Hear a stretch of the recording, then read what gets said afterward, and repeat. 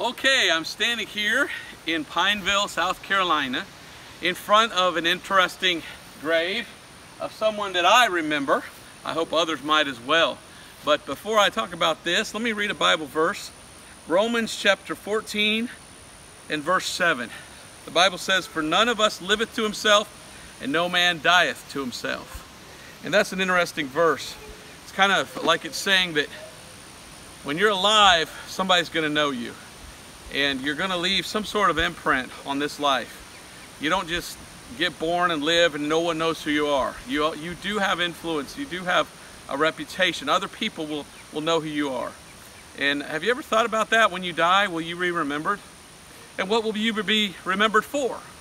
Well, we remember this guy. This is an interesting person. This is one of my heroes from when I was a kid. I remember reading about this guy. His name is Francis Marion. He died in 1795. And history remembers him as a great hero. He was remembered as the Swamp Fox. Francis Marion was called the Swamp Fox, and he fought against the British during the American Revolution. He fought a guerrilla warfare tactic, and he would hide out in the swamps and then come out and fight the British and go back. And he's just a great hero as remembered today. And I think about him, and I think about people, my ancestors. We're here in South Carolina looking up my ancestors.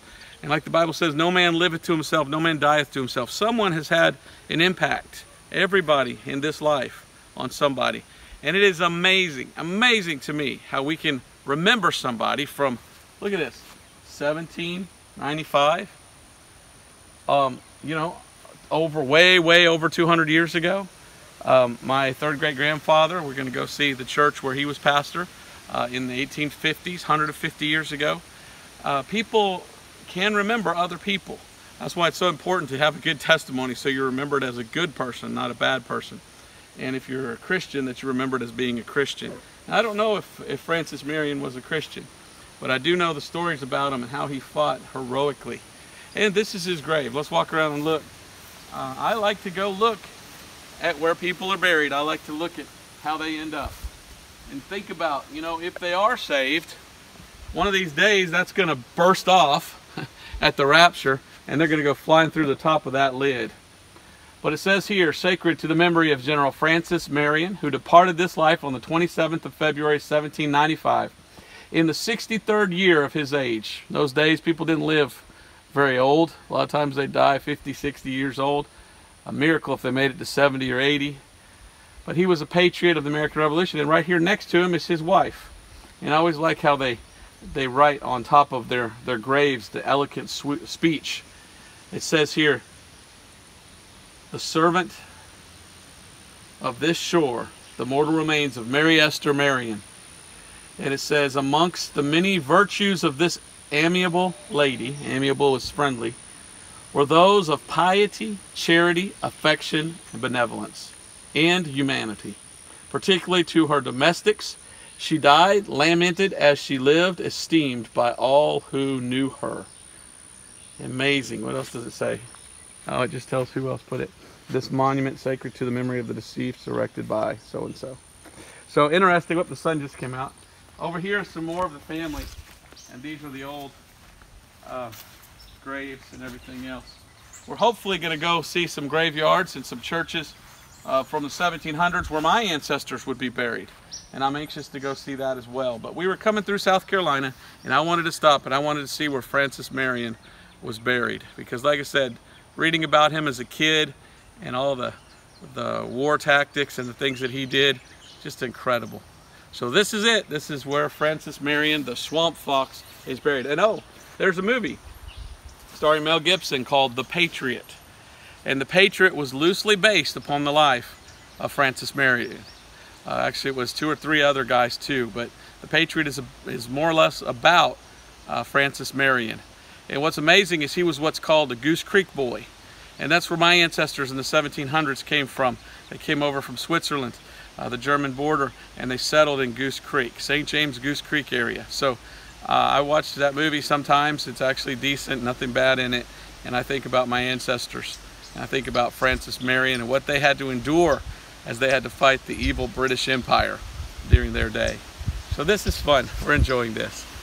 we're going to go see some other stuff here too. So come along with us.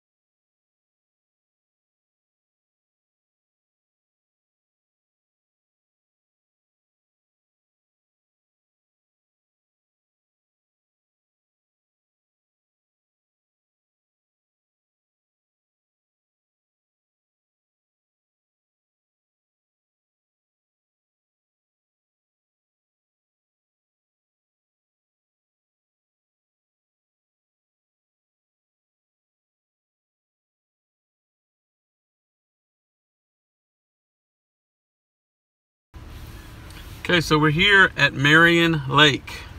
Marion Lake, named after Francis Marion. Big lake, beautiful. Lake Marion, Lake Moultrie, right next to each other. But this is Lake Marion, and if you remember in that movie, The Patriot, they were always going out in the swamp.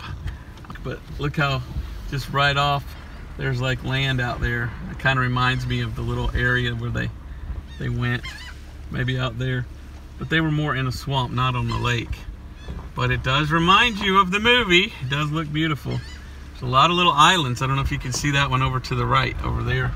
That island way out there. The guy told us the name. We just stopped and he told us. I forgot. But what a pretty place.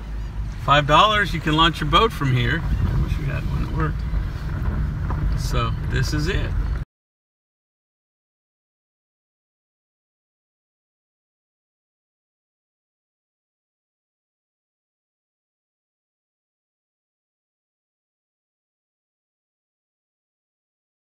So we just talked to these guys and they said on the other side of the lake over there is an island called Church Island. Has an old church on it with a bunch of graves. And that kind of sounds like in the movie, in the swamp where an old church was. So interesting. We're here at Harry's Boat Launch. Look out there, you see more swamp, more islands. So this lake has lots of islands in it.